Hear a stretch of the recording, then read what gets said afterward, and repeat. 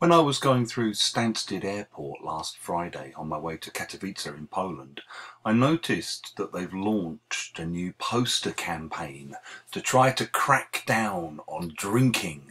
Often English people, particularly if they're going away for a stag party before a man gets married, they drink a lot before they even get on the airplanes. Maybe you've seen them drinking a lot in your towns or cities as well. And they've launched a campaign called One Too Many is All It Takes to ruin your holiday, land you in jail, divert a flight.